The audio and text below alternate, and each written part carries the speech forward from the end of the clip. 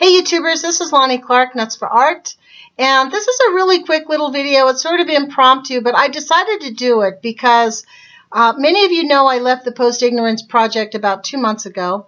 Kevin and I, well, I've been sponsoring Kevin since March of 2013, paying for his airline flights and his hotels when he travels, a little bit of financial support along the way, but mostly the airline flights and kind of like his secretary, not only paying for everything, but helping him gather that all together. And by the way, he did not stay in dumps, and he did not have horrible flights all the time. Some of them weren't the best, but they weren't all horrible. But that is not what this video is about.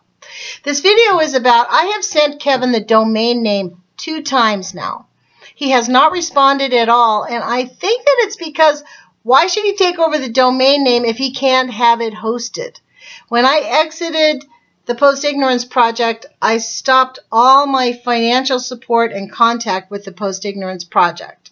The reason that I left the Post Ignorance Project was because Kevin did not communicate with me in a way that I felt a business partner ought to. There were some things that happened that I felt he needed to be in business for himself if that's how he needed to operate. So I don't have any real hard feelings towards Kevin. It's just I didn't feel like we could be in business together anymore, and I had taken it very seriously as a business.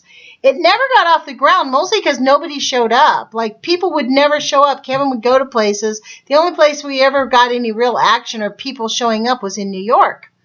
You know, he went to San Diego a few times and only one person showed up. Out of all the thousands of people who say they love Kevin, nobody showed up. So it ended up just being Kevin going out and doing his activism by himself, which was not the original intent. So we now have the Post Ignorance website, which is owned by me and was hosted by me, but Kevin needs to take over the domain name, and I'm just going to give him the domain if he can find, well, not even if he can find somebody, but I think the reason he hasn't contacted me, I've sent it to him 2 times now, and I haven't heard from him. It hasn't been taken over. But I think it's because in his head, why should he take over the domain when he can host it? So this is just an impromptu appeal to ask someone out there who sponsors Kevin Blanche to please contact him and let him know that you will sponsor the website, specifically the website. Eric Jordan, I believe, is still working with Kevin on this one, so he could help him through the transition. But they really need someone to step up to the plate and spend a few $100 all at one time. It needs boom all at one time to sponsor the website, and it will be a recurring thing. You're going to need to be able to pay for it regularly.